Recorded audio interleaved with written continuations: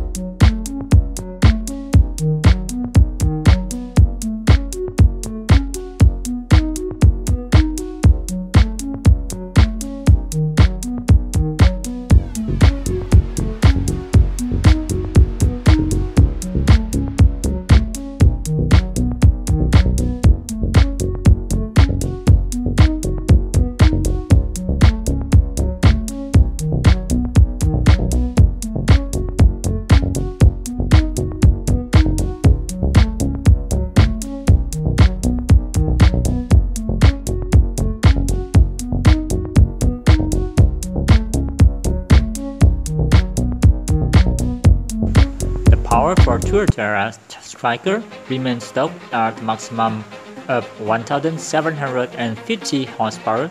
That's where the Tuatara Aggressor comes in, as it gets upgrades that deliver a positive assault 2200 horsepower or 1641 kilowatt.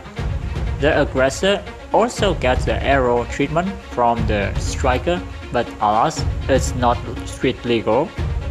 SSC builds this as track-only machine and is only infinitely customizable.